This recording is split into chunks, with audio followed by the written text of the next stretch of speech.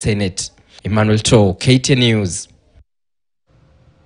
Now, the National Dialogue Committee will resume sittings on Monday to listen to petitions from, among others, political parties and senators.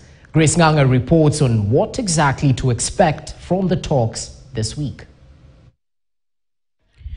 With the hearing submissions almost coming to an end, political parties will be making their pitch Monday, giving recommendations on what to be adopted by the National Dialogue Committee. Kenya Kwanza, Jubilee and the Azimio la Umoja One Kenya coalition are among the political parties that will be presenting their memoranda.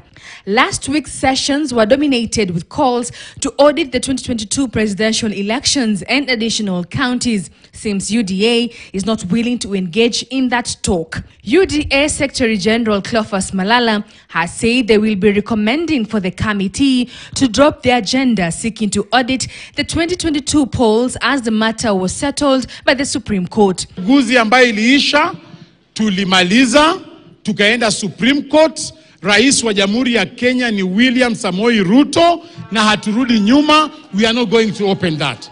So as we present our memorandum tomorrow, that will come out very clear that we are not going back into the trenches to discuss the elections that already were conducted in 2022. For Azimio, however, they are adamant that the committee will address the issues that Azimio la Umoja had with President Ruto's election to presidency, with the calls to audit the results being backed by former IEBC commissioners, famously known as Cherera 4. If we wanted to verify the results that were announced today, if we want to do a verification, is the system that you put in place secure? Is it very viable? Can we open and see what is in those servers? That when we were in Greece, we didn't even know that there were two ballot papers. Ballot paper 1 of 1 and ballot paper 1 of 2. And that's why we are saying we should open the servers, include even ballot boxes, because we don't know if all the ballot papers, the two sets were used or not.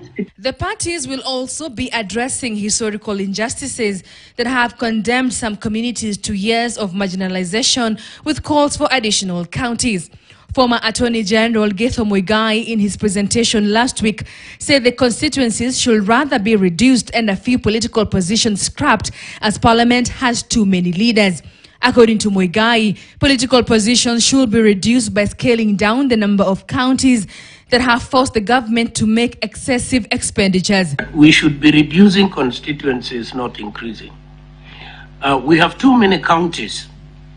We should reduce counties, not increase counties. They are costing us a lot of money, and quite a number of them are not viable. To abolish the seat of the woman representative completely. Kuna mzee anaitwa Githu Muigai. Ameanza kuleta madharau. Na hiyo ni kiburi kwa Wakenya. Wewe wakati ulikuwa Attorney General, mbona hukufanya mambo haya? Wachana na sisi, wachana na president, wachana na serikali ya saa hii, ielekeze Wakenya mahali panafaa. The IEBC selection panel, chaired by Dr. Nelson Makanda, and Senators Ledama Olekina of Narok, Ena Kwamboa of Kitui, Tom Ojienda of Kisumu, and Samson Cherargei of Nandi will also be submitting their memoranda. Grace Nganga. Moving on, prominent figures from the Kenya Kwanza leadership